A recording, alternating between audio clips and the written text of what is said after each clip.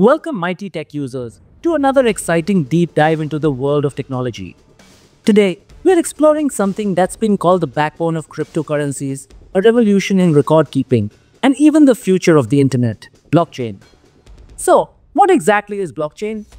How does it work? Is it only about Bitcoin, or is there more to it? From its core concept and history to how it works, where it's used, and what its pros and cons are, we are covering it all in today's video. First of all, what is blockchain? Blockchain is essentially a digital ledger, a record book, but instead of being stored in one central location, it's shared across thousands of computers worldwide. Whenever a transaction or event happens, like sending cryptocurrency, it's recorded in a block.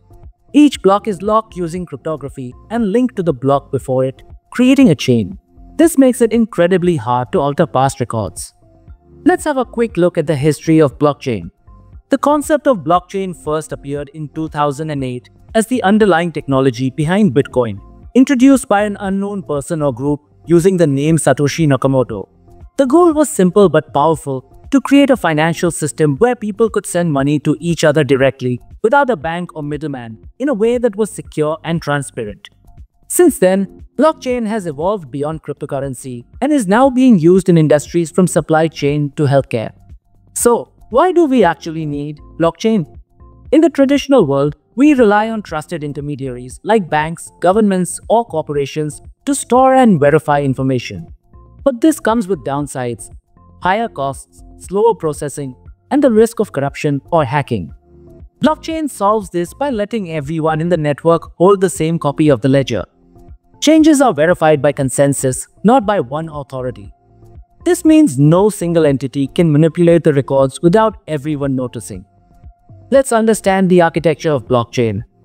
A blockchain network consists of nodes, computers that store and share a copy of the entire ledger. Transactions are grouped together in a block. Each block contains data about the transaction, a cryptographic hash which is a unique digital fingerprint of the block, the hash of the previous block, linking it securely in the chain. This structure makes it nearly impossible to change one block without altering all the ones after it, which would require enormous computing power. So, how does blockchain actually work? Here's the process. A transaction is requested. For example, Alice sends Bob 1 Bitcoin. The transaction is broadcast to the network of nodes. These nodes use algorithms to verify that the transaction is valid. Once verified, the transaction is bundled with others into a block. The block is added to the existing chain in a permanent, unchangeable way. Now, anyone in the network can see this transaction and trust that it's authentic. Let's see some real-world uses of blockchain. While Bitcoin and other cryptocurrencies are the most famous examples, blockchain's uses go far beyond finance. Blockchain can be used for supply chain tracking to verify product origins.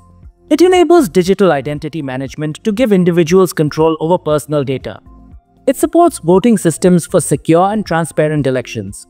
It powers smart contracts that self-execute using code. It allows NFTs to prove ownership of digital art and media. Now, let's discuss the benefits of blockchain.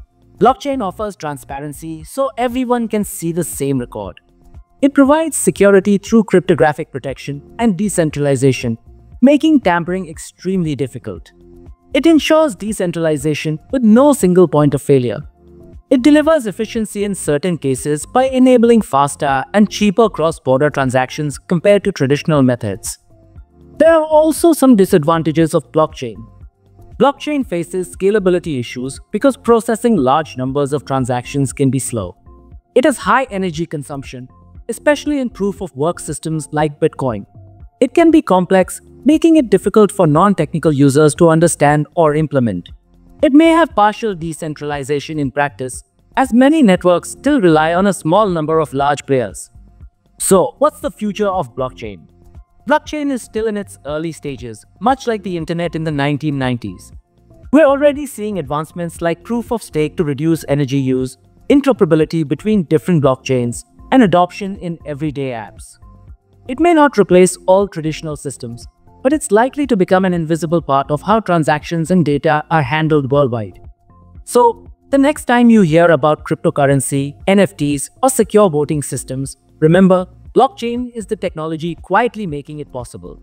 If you found this video helpful, don't forget to like, subscribe, and hit the bell icon for more deep dives into tech topics. Drop a comment below.